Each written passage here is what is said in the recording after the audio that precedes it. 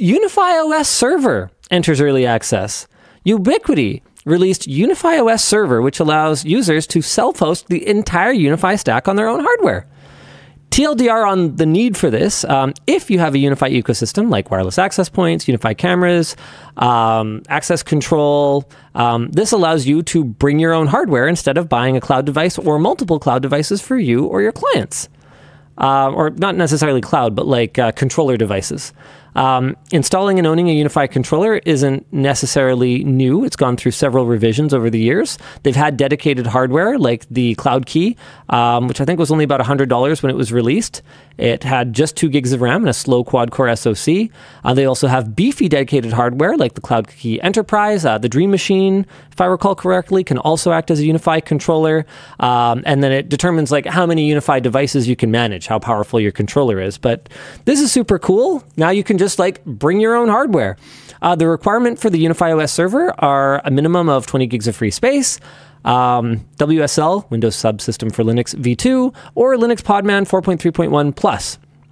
The biggest reason this is exciting is that the old UniFi software that was available on computers could only host UniFi Network to manage things like Wi-Fi, but this is now adding UniFi Identity, which controls user access to buildings and such.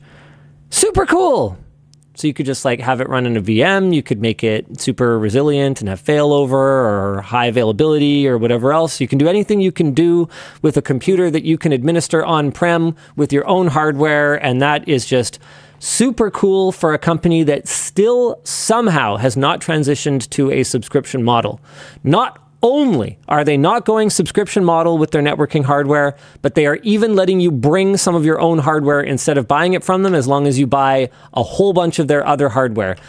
Ubiquiti, has such an enlightened approach to how much of their hardware I should be forced to buy.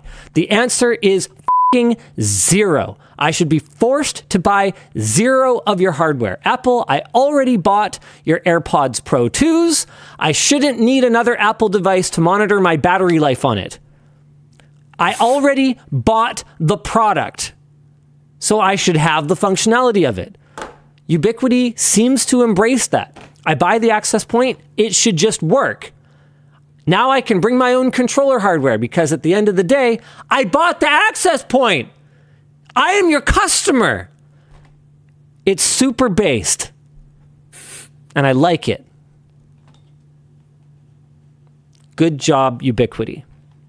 Sorry, I sound like angry, but I'm happy.